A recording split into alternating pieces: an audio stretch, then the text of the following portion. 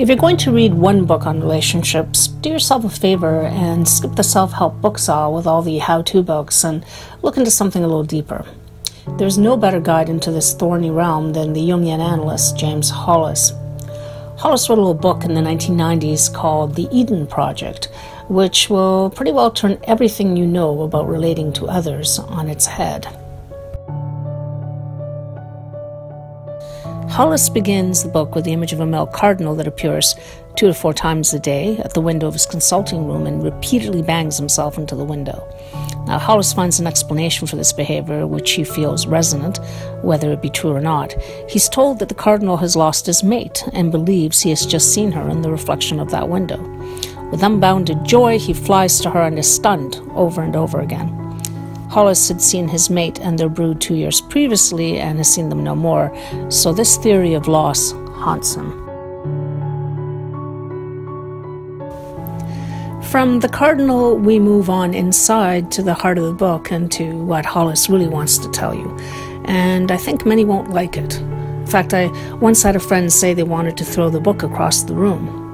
But if you really want to shape up in this area of your life, you need to listen to him. This is a book that requires periodic rereading as you adjust and grow in and out of relationships.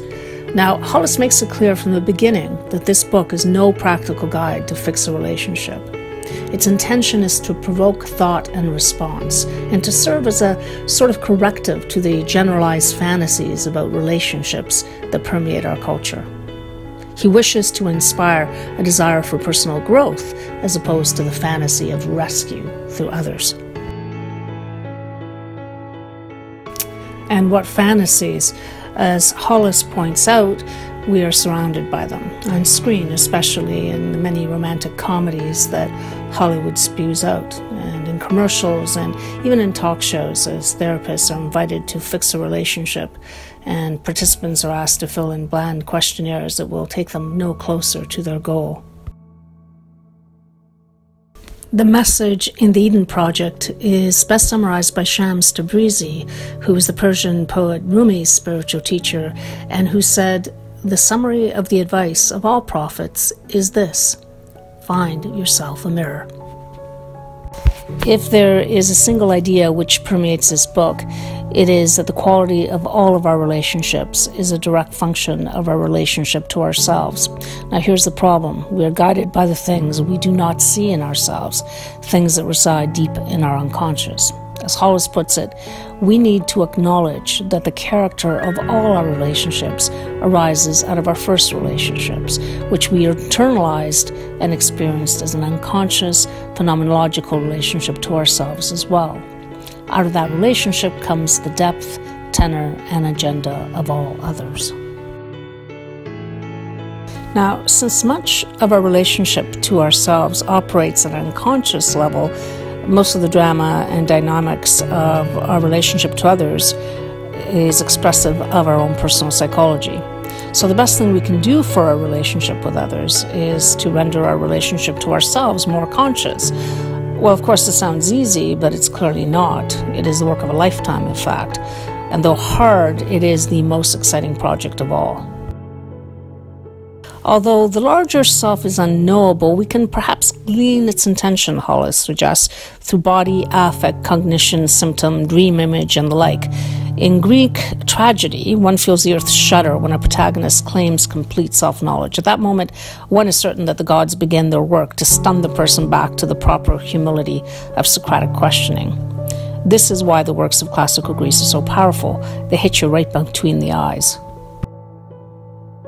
So how we read our ego selves with respect to others begins at birth. The child experiences bonding or a lack of it as a statement about the world at large. Is it reliable? Is it protective? Or is it unpredictable, even hurtful? Hollis says we have wounds and the clusters of energy that accompany them because we have a life history. The deeper question is whether we have the wounds or they have us. These wounds that we have are created when we are very young, Hollis reminds us, and the boundaries of the very young psyche are very permeable, and the child is at the mercy of powerful outside forces. As Carl Jung himself said, parents should always be conscious of the fact that they themselves are the principal cause of neurosis in their children. So what is to be done? We need courage, Hollis says. Courage to look within and own what we find. Jung himself kept looking inside and finding that he was coming up short. He kept finding things that he did not know about himself. This is a repeated humbling of the ego, but a necessary one. Jung also observed that the most profound encounters with our deeper self are usually experienced as defeats for the ego. That is the only way consciousness can enlarge.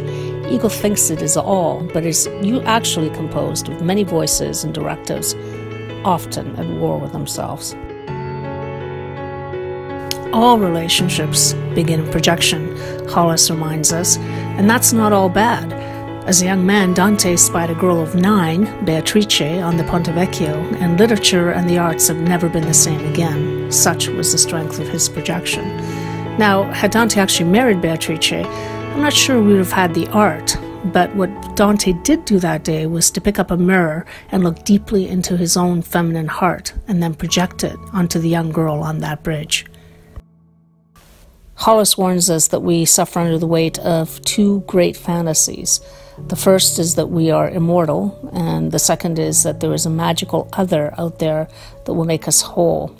The search for that other is futile as a cardinal who pecks at its reflection, but who continues to do it anyway. We go looking for the teeth to match our wounds, the wounds delivered by unconscious parents and peers when we were too young to understand what was going on. Who, Hollis asks, would say, "I want to repeat my childhood wounding. I will love you because you are so familiar." But in fact, we do this all the time. It gets even more complicated.